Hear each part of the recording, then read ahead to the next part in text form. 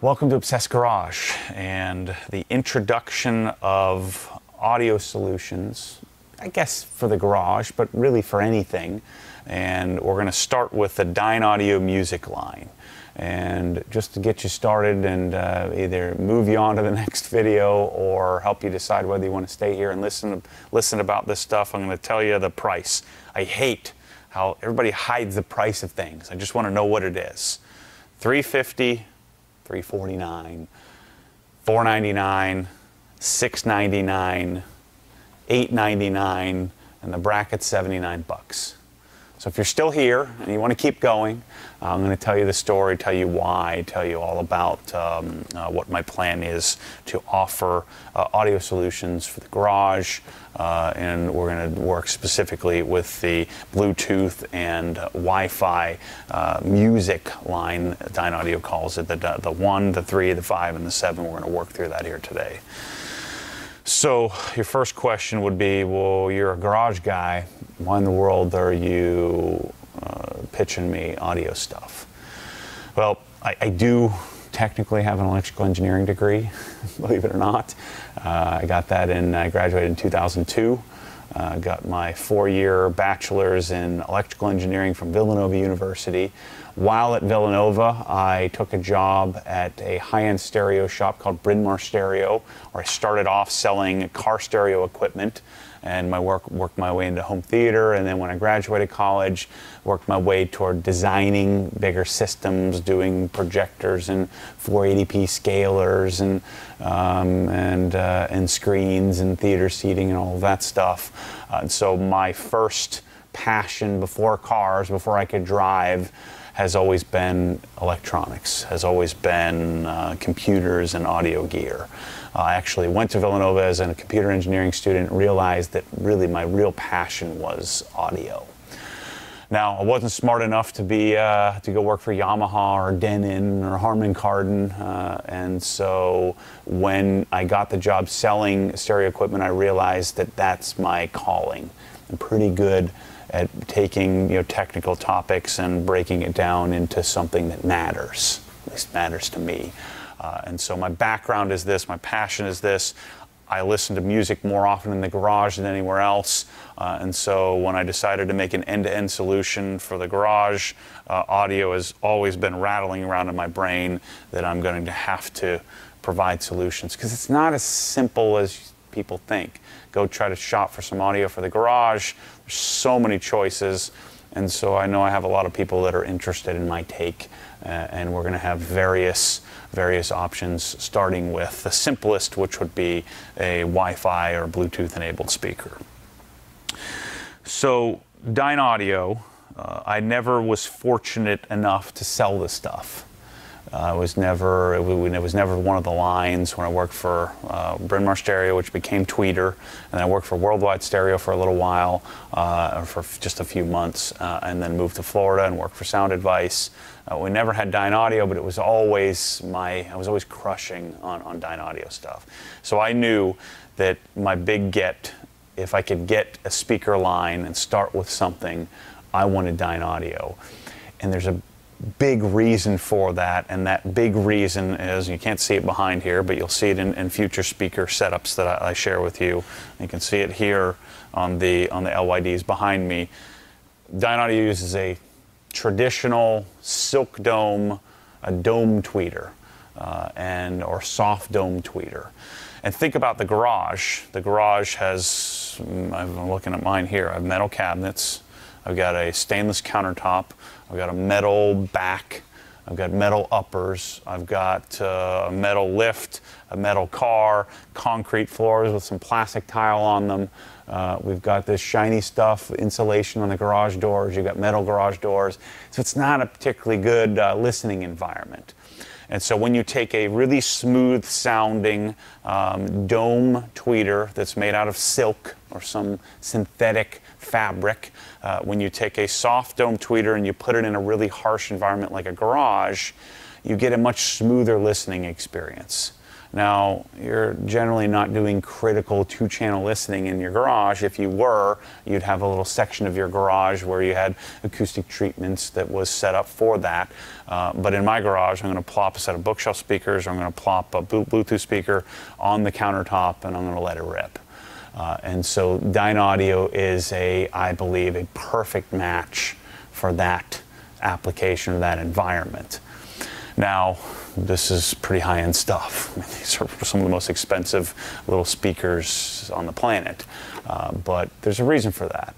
These speakers are using the same type of driver, the same materials as their Confidence line, which they have a $45,000 pair of speakers. They have some older speakers like the Evidence line were $80,000, $90,000 a pair.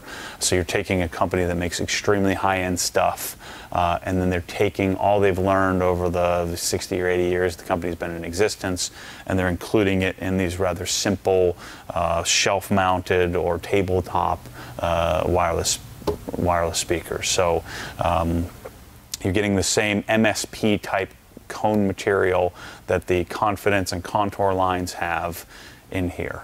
Now, it's not the same driver, it's not the same crossover, but it's of the same ilk, it's of the same design, it's the same guys that are designing those really high-end drivers and crossovers and putting it in these little speakers.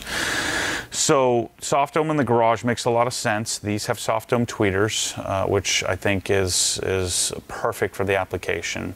And then you have these speakers. The music line reminds me, especially these two, remind me a lot of the functionality that I get from, say, my Ego blower. I use that blower to dry off my car when I'm done washing it. I also use that blower to blow off the driveway. I also use that blower to blow out the gutters. And so you have multi-functionality with that. So the Music 1, the Music 3, you're seeing the blue and red example. But these two, they have a battery. And so they'll play for 8 hours on a single charge at, I would guess, 50% volume. And so the one has a little power supply, but the 3 has a power supply built in, so you do have to plug this into the wall when you're charging it. But you can unplug it.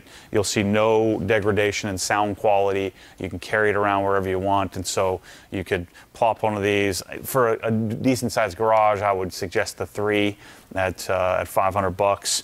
But this gets you multi-use functionality. You can carry it to your kitchen. I carry this one in the bathroom and listen to podcasts taking a shower. These aren't waterproof, but just keep it out of the shower and you're good. But the multi-functionality of the 1 and the 3, I think, are pretty sick. This is the example in blue. This is the, obviously, example in red. This is the dark gray, and then I have the Music 7 back here in light gray. All 4 of them are available in all 4 colors. We're going to stock the dark gray the most. I think it's the best color if you're looking for my advice.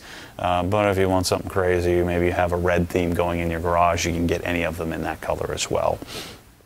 So the sizing of these, obviously, the bigger you go, I wouldn't say the better it sounds. They all use the same drivers, the same tweeters, same type of amplifiers.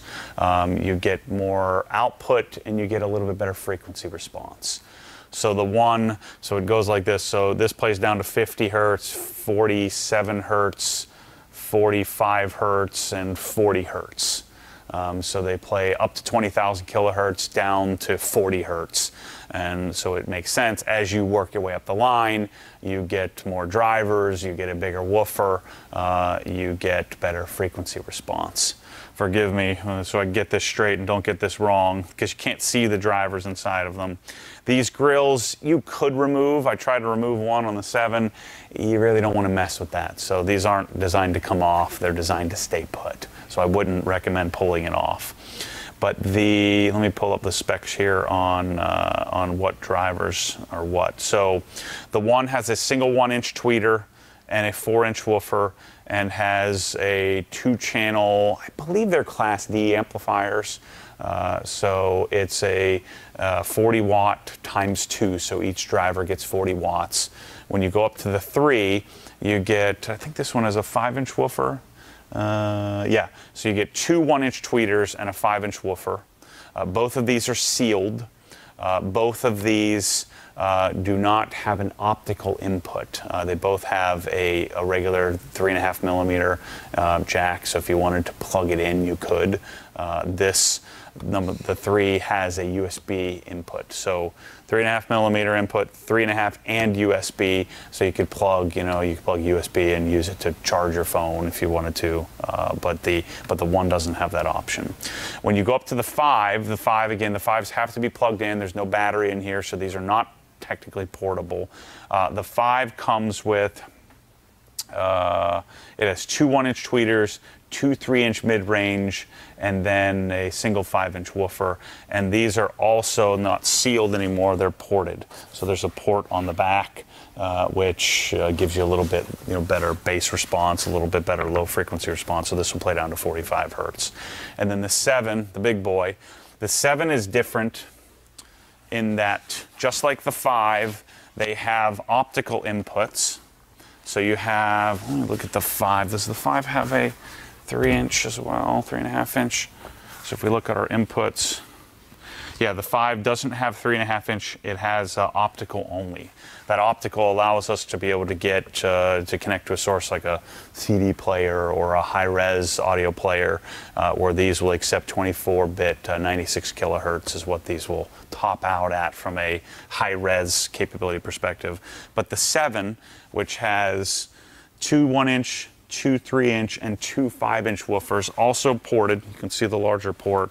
The 7 has an optical in and an ARC HDMI connection, so you could use the 7 as a sound bar if you wanted to. And all of these just have a traditional, like a cable box type power cord. The 3, the 5, and the 7 all plug in via a traditional, power plug without having a big, big box that you have to plug in somewhere. So you could connect and use the 7 as a sound bar. They do make a bracket. This is a wall mount bracket that mounts and holds the 5 and the 7. It will bolt to the bottom of it. This bracket's pretty darn stout. But you could run the 7 as a sound bar, connect to your TV with HDMI. In any modern, smart TV is going to have an audio return channel connection. It's usually input 2 or 3, and it will send audio back and control the volume of the Dynaudio, the Music 7 speaker. So the biggest question I think people should have is, how to use these. How do you use it? And right after I'm done ranting on all this stuff, we're going to have in this video, Bryce is going to get into showing you how to do it on screen. So he's going to show you how to connect your phone, how to connect to both an Android phone and an iPhone. But I use these pretty simply. They have all these preset inputs. They have where it has internet radio, has DLNA, I don't even know what that is, but I'm going to use high-res audio, as high-res as I can. I have a subscription to Tidal, which has master audio files, lossless files, but a lot of hi-fi stuff, a lot of 24-bit, 196 kilohertz stuff. The other option is Spotify. Spotify's user interface I think is better, but that's I think Spotify is 16-bit, 44.1 kilohertz, 320 kilobits per second is what it streams at, highest quality. So Tidal is where if I'm going to do any critical listening. And these are, again, this is a high-end audio company designed to accept high-res music over and above just your regular streaming on Pandora at 192 kilobits per second. So the way that I use these is, it's a little bit clunky to set them up on your Wi-Fi network, but once you get it set up, it'll always remember it. I'm generally going to use these with Apple Airplay. If you look at any of the documentation on Dynaudio's site, it says Airplay, but these accept Airplay 2, which is significant because the quality is better. And I'm pretty sure, I don't know that Apple's ever really defined this, maybe some of you guys in the comments that know this This is the kind of video you want to go read the comments, because there's usually a lot of good information from people who know more than I do. But Apple Airplay 2 is a lossless, but it down samples or down converts to 24-bit 44.1 kilohertz. So it's technically high res, because the CD quality would be 16-bit 44.1 kilohertz.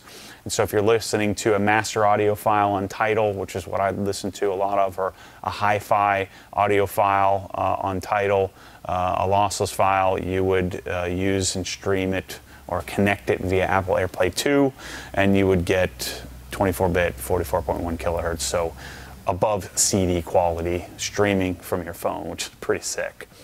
aptX, these don't accept aptX, the new aptX HD, but it does accept aptX, and I'm not sure how it does aptX Bluetooth with your Android phone, what the quality is. I think it's source dependent, but I believe that might be capped at 24-bit 48 kilohertz, if I'm not mistaken. Some of you Android users maybe can put in the comments what aptX, not that aptX HD, but what aptX would get us if you're connected via Bluetooth. But I'm going to use this with Tidal, Spotify. I'm going to listen to the Joe Rogan Experience. I'm going to listen to Spotify and Tidal Music, and I'm going to listen to it over Apple Airplay on my Wi-Fi network. If you don't have a Wi-Fi network or Wi-Fi out in your garage, you would just connect it via Bluetooth, and we're going to show you how to do all that. So I'm going to transition this over to Bryce. He's going to show you how to set it up, and then we'll wrap this up with playing the speakers for you. And then you'll want to make sure to check out the individual videos. I'm going to make some individual videos showing you what the inside of the box looks like and all of that stuff. So Bryce, take it away and teach us about how to use these things. The first thing you need to do is go on your phone and download the Dynaudio app.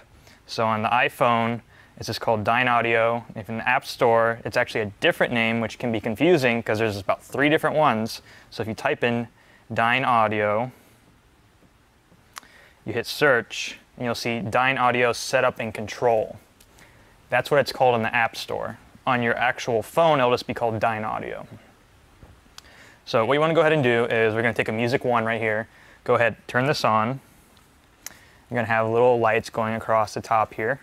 And on the side, the right-hand side, there's going to be 2 LEDs, 1 and 2. One has Wi-Fi, one has Bluetooth. So let's go ahead and wait for this to start up. We're going to open our app. We're going to go to the top where the 3 little dots are and hit Add Speakers. You're going to do Start Setup. You're going to select which model of Dynaudio you have. So we're going to do a Music 1. It says make sure it's plugged in, powered on, so it doesn't die in the middle of setting it up. And power it on. So we're going to do that. It's going to ask you, are both 1 and 2 LEDs flashing? I only have number 1 flashing right now, which is Wi-Fi, so I'm saying no flashing. It says, okay, so press this button for 2 seconds, and then both of them will be flashing. Now you just hit next. It's going to start looking for the speaker. You'll see it pop up right here, so you select it. It's going to go through a setup where it connects it to your Wi-Fi that your phone's connected to. So just give it some time. It's going to work through. Okay, now it says this AirPlay speaker will be set up to join the SSBS, which is our Wi-Fi here at Obsessed Garage. I'm going to hit next. It's going to start setting up the speaker to join our Wi-Fi. Okay, setup is now complete. So in the app, you just hit continue. It's going to look for your speaker, and now our Music 1 is in the Dynaudio app. From here, you can change the volume, change the settings on the actual speaker itself. You can turn on like the noise adapt, the room adapt, change your bass and treble. You can rename it, a bunch of other stuff. You can do your firmware updates through this app as well when those come out. Most of the time, I don't think people will be in this app though, unless they're changing just the settings, because you can either go straight from AirPlay to this speaker, or if you have Spotify, you can select that speaker straight from there to play music. So we already have our Music 1 set up. So let's say you get 2 Music 1s and you want to do a stereo setup in your garage, 1 speaker over there, stereo sound left and right. So all you have to really do, we're going to use our Music 3 here as a demonstration. So we're going to do the same setup. So we're going to power it on, just like the first one. And then you're going to go to your app, the three little dots at the top right, add speakers. You're going to want to add a new speaker. You want to select a Music 3 or whichever speaker you have. It's going to tell you the same thing, plug it in, make sure it's charged. It's going to ask you, are both lights flashing? Go ahead, hit that. Both are flashing. We're going to set that up for our second speaker. It's found it. It's going to look for our Wi-Fi that's our phone is connected to. It's going to set it up on the speaker so it's on our network. So now it's just going through, joining the network now, and then once that's done, we can set up how we want these speakers to be linked to each other. You can be either in stereo, or you can do a multi-room setup with 6 speakers. So now that we got both speakers set up, you can just swipe from left to right to view what speaker you're looking at. Each one can play a different thing or the same thing. So we're going to go ahead and set these two up in a stereo configuration so you have your left channel and your right channel. From the top right, what you want to do is hit stereo mode. You're going to drag your speakers that you want left and right into the little circles on your screen. You want to hit create stereo pair. We're just going to call it pair 1. It's going to create it. So now you have a stereo pair with these two speakers, this being your left and this being your right channel. And you can play to both of these speakers as if it was one. Okay, so the next thing we can do is show you multi-room setup. And that's a little different from stereo. It's basically if you want to have one speaker, once you had 6 of these and you just want them in, you know, one whole room or different rooms through the house or anything, you just want them all playing the same thing. You can have up to 6 of them, and all you have to do in the app is go to the top right, hit your 3 dots, and do multi-room. And what you're going to do is add up to 6 speakers to this group. So once, say, this was like your living room or something, and you had, you know, one by the TV stand, one by the kitchen, another one in your little like den area that's not far off. You can make that one whole group so all those will play together, and it's just, you can have multiple groups throughout the house and choose how you want them to play. So I'm going to go ahead and hit create speaker group on here. I'm just going to call this one living room. Hit create. It's going to take these 2 speakers and make it into the one group. There's no left or right separation. Each one just plays as it's meant to play stereo itself. So now you have your living room group made, and that's all it takes. Okay, now that you have your speakers set up in the Dynaudio app, you can go ahead and play to them via like Spotify Connect, through Apple Airplay, through Bluetooth, and I'm going to go ahead and show through a couple apps how you can set this up. So the one way I'm going to use is Spotify. That's what I mainly use myself, and I know a majority of people here at the office also use Spotify. So all you have to do is open up your Spotify app, select the little speaker icon here and computer icon by the play button, and you're going to see your Dynaudio speakers. We have our Music 1 and Music 3. So I'm just going to go ahead and pick the Music 1 here, and then all I have to do is hit play, and now it's playing. And I can control this directly from my phone for volume.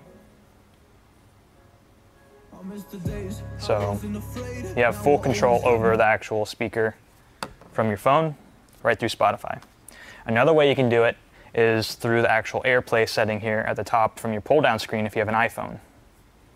So right now it just says it's playing from my iPhone, but I can select my Music 3 or my Music 1 from speakers and TVs in AirPlay. So I'm just going to go ahead and select Music 1 from here. It's going to go ahead and connect. And now it's playing through AirPlay versus playing through Spotify. So that's all it really takes for you to control music. You can also do it through, you know, Apple Music as well, directly through their AirPlay integration through that app. But it's a little bit of a delay I noticed on AirPlay between hitting a play and pause. So you have about a second to 2 before it actually stops and starts. So that's one thing to notice when you're doing it that way. Okay, so that's how you set up your Dynaudio Music wireless speakers. It's pretty simple once you learn the process and how you can set them up or put them into stereo or do a multi-room setup. If you have an iPhone, it's super easy using AirPlay to stream to any of them in your house. And if you're using Android, you have aptX, Bluetooth as well. And you can also still do the Wi-Fi through like Spotify Connect through the Spotify app. So I hope it was pretty simple for you guys. enjoy your Dynaudio speakers. Thank you for watching.